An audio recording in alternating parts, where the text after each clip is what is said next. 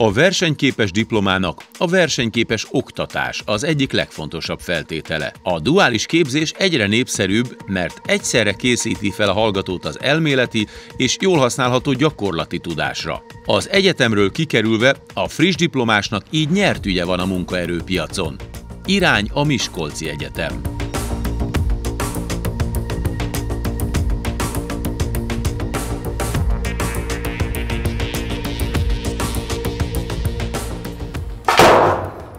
Dékán úr, ez mi volt?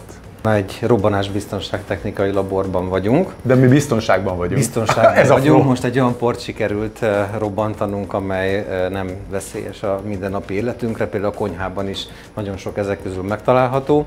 Ez a laboratórium azt a célt tűzte ki, hogy olyan laboratóriumi berendezéseket próbáljunk meg összegyűjteni, amellyel a porok, gőzök, gázok, hibrid keverékek robbanási jellemzőit tudjuk meghatározni, és ezzel, hogyha van egy vállalat, egy ipari környezet, aki egy olyan technológiát szeretne építeni, amelyben ezekkel a porokkal, gázokkal, gőzökkel, stb.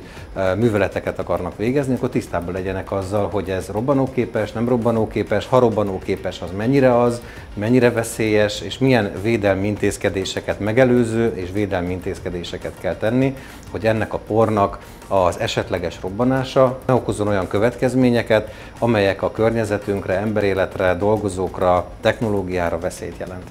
Miskolcon vegyipari gépészeket képeznek, akik természetesen számos szakterületen, nem csak a vegyipar, hanem gyógyszeripar, energetika, erőműipar területén is megállják a helyüket. Gondoltunk egyet körülbelül 2 évvel ezelőtt, és végrehajtottunk egy olyan tanterv átalakítást, amelyben arra kértük a legfontosabb partnereinket, hogy véleményezzék a tanterveinket, nem csak tantárgy szinten, hanem a heti tematika szintjén, és álljanak elő azokkal a javaslataikkal, amelyek jobbá teszik ezt a képzést. És ennek eredményeként 2022. szeptemberében el tudtunk indulni egy olyan új képzési programmal, ami mind a 12 alapszakunkat és 6 mesterszakunkat érintően egy teljesen új tanterv állt össze. Ha már a képzésnél tartunk, akkor mit kell tudni a duális képzésről? Miskolc az egyike voltak azon első egyetemeknek, akik bevezették a duális képzést, azok közül is a gépészmérnök és informatikai kar, és jelen pillanatban 108, ha jól emlékszem, a duális szerződött partnereinknek a száma. Egy vállalati környezetbe bekerülve,